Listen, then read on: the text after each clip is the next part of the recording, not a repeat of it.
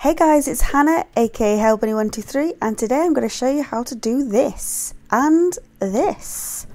So I'm going to be cutting Sims out and using a green screen technique. First of all, I'm going to build a photo studio / green screen room, and this is going to be available on the gallery, so if you want to download it you can use it for yourself.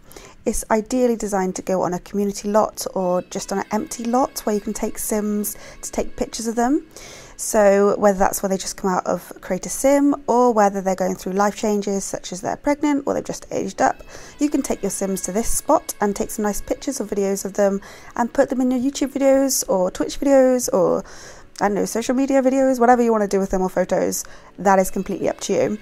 And the point of this room is, it's not very cluttered, it's not really to be lived in, it's literally just for the photos and video purpose. The room has got one side green and the other side pink with a photo studio in the middle if your Sims want to take some pictures. And the reasons why it's got green is because green is the easiest colour to pick out, and so is pink. They're quite unusual colours. What you want to do is you want to get your Sims in this room and then zoom in or use the cinematic camera controls by pressing tab and taking some pictures of them or video clips like I'm doing so now. And then we're going to head on over to Photoshop, so stay tuned. So I've just opened up Photoshop now and I'm going to open up the screenshots I took earlier of in the green screen room. So I took two earlier, so let's just start off with this one. And this is just the way I do it. This isn't necessarily the right way or the only way. There are quite a lot of ways to get your Sims cut out of a background, but this is how I do it. So I've got the background layer here, which is actually the whole image. So I'm going to go and just make a copy of that, and then I'm going to invisibilize that. I don't think invisibilize is a word, but I can't think of the word now. What's that mean? What's this thing mean? Show it? I'm just going to not show it. So now I've got the exact same image above it. You can see here it's called background copy. And what I'm going to do is I'm going to go over here. Oh, I can't talk. I'm going to go over here when my computer decides to work. And I'm going to pick up this, I think it's the Magic Select tool, the Magic Wand tool. So you might have the Quick Select tool already displaying there. So if it is, you just right click and then you go to the Magic Wand tool. I'm going to set my tolerance to, let's try it on 50. So the tolerance basically means sort of like how much of the colour you select, like it takes in, if that makes sense. For example, like just to show you, so if I put it on 200%, I'm going to pretty much get the whole picture. Okay, so I've got all of them. Like if I delete that, you'll be able to see what I've got. So with that, I had quite a lot selected.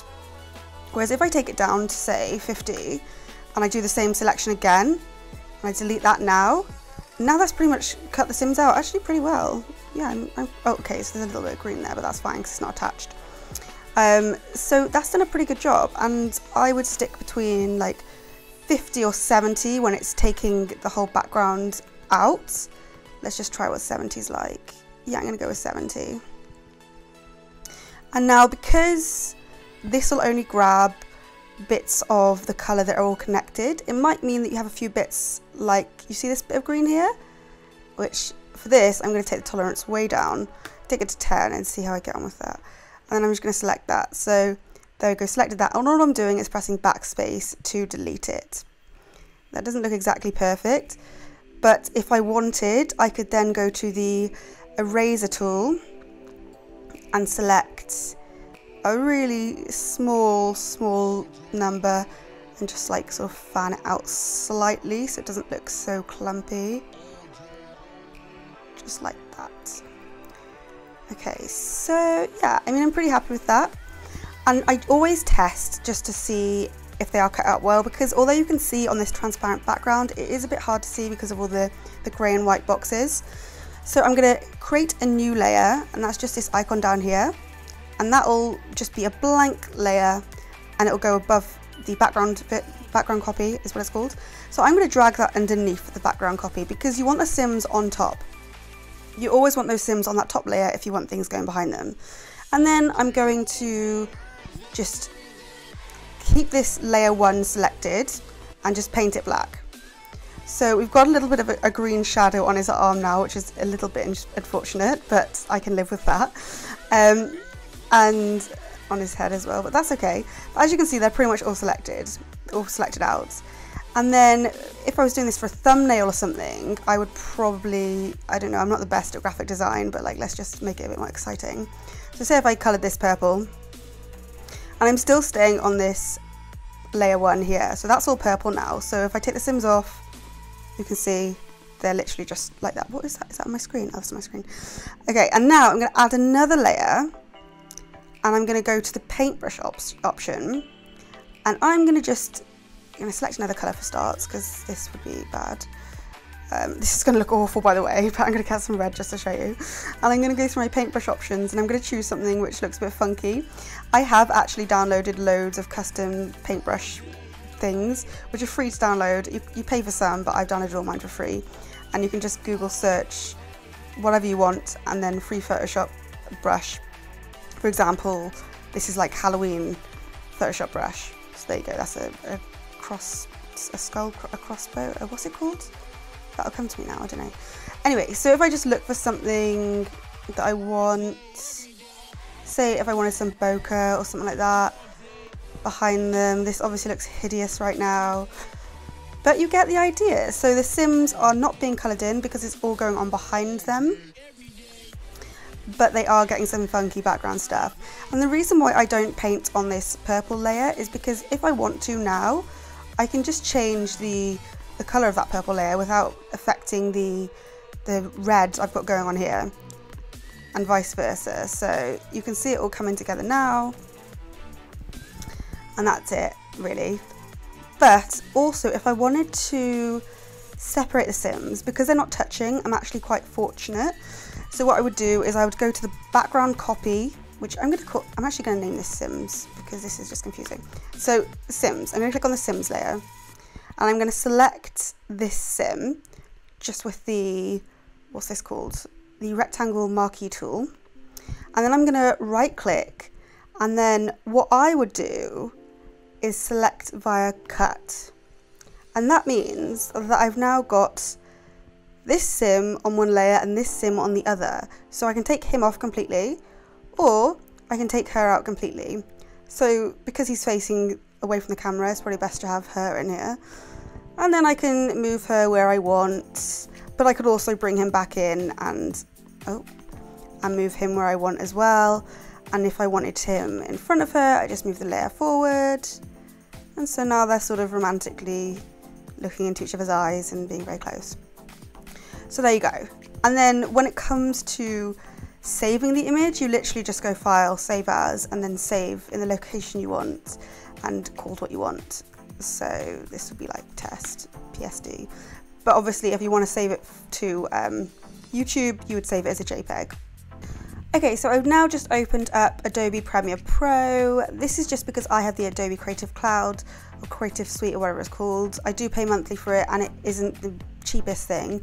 So if you don't have those, you don't need to have those necessarily, but this is just what I use. I'm going to show you how I do it using those programs. You can download free trials of these as well. So if there was like a thumbnail or a video you really wanted to make in particular, you could download a free trial and use it for that. So I've just clicked on new project, and I'm going to call it test, and I'm going to click OK. It's all pretty much, oh yeah, that's fine. It's all pretty much set up to the right sort of layout. So I'm going to go, just so you know what I'm doing, if I go to Window, Workspace, it's set up in the editing layout. And hopefully if you are confused and don't know what I'm pressing, if you click that, your screen should adjust to this. But if you're really happy with the way your screen looks, don't press that because it will mess it up. Hopefully you'll be able to understand now. So the project test, this is basically like where all the files go. So I'm going to click Command and I for import. Right, so I've got my file, and I think I'm going to open this one. I think this is the one I was just working on. And I'm going to just drag and drop this onto the timeline. Basically, I just filmed The Sims earlier, as you saw, and I'm going to cut to a bit where I quite like. If I just find a bit, oh, here we go. So I'm not really moving the camera here. I did try and move the camera a little bit actually, like zoom in and out, there we go. Oh, no, not like that. So let's just, I'm going to cut it there. So I just pressed, I I just got the blade out, which for me is the shortcut of B. I don't know what it is for others because I actually have mine set up to Final Cut shortcuts. Okay, so let's just, oh, they're kissing, how romantic. So, oh, I didn't mean to do that. Crap, don't do that, don't delete. So my computer is very laggy and that's why all my stuff jitters. But there we go, there's a little clip of them kissing and sort of being all romantic and lovey-dovey.